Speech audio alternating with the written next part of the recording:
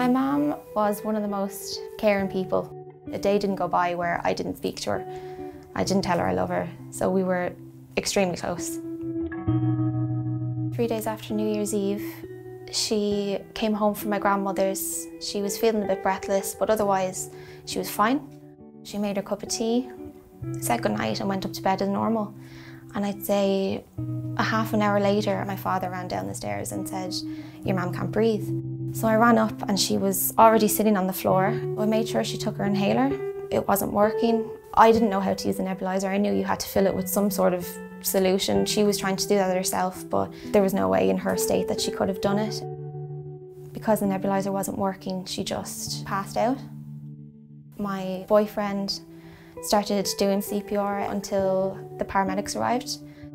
When we got to the hospital, a few hours passed again, and they brought us into a room to say, there's nothing there, there's no activity in the brain, there's absolutely nothing we can do.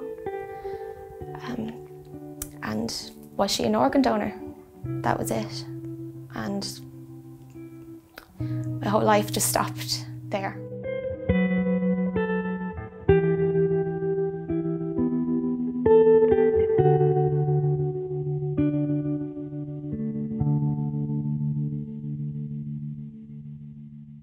People take far too much of a casual approach to asthma, and it 100% needs to be taken more seriously.